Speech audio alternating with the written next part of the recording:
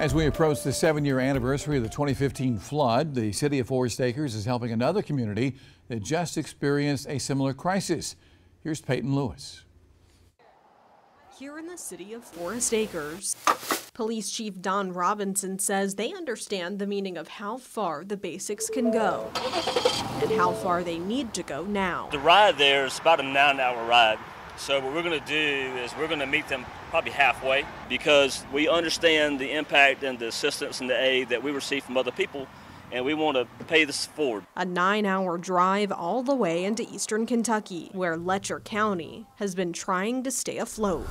And just like Letcher, Forest Acres has had its dark days too. The water was up to almost to the window here. That much water. Could you imagine that much water here? In 2015, Forest Acres experienced a once-in-1,000-year flood. And Councilman David Black says the city wanted to help give another place a leg up in their recovery. Even today, you still kind of drive around and you see some of the things that, we're still building. I think this is a great idea, especially with the flood that we had. I said, hey, this is something that we can do, reach out to people in eastern Kentucky and really help them. The Forest Acres Police Department will be donating a patrol car to the Letcher County Sheriff's Office and making the drive to meet them within the next few weeks. But before they go, they're asking for help from those living in Forest Acres. As much as we can get, we're going to take up there.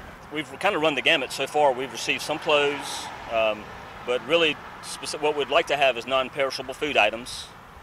That's the main thing, and probably diapers, toiletries, anything for health, hygiene, and food. That's what we want to provide. And with a patrol car and donations in hand, Forest Acres hopes to show the Letcher community that there are brighter days ahead. Reporting in Forest Acres, Peyton Lewis, News 19 WLTX. And if you have any items you would like to donate to help with flood recovery efforts in Kentucky, you can take them to the Forest Acres City Hall or to the Police Department lobby.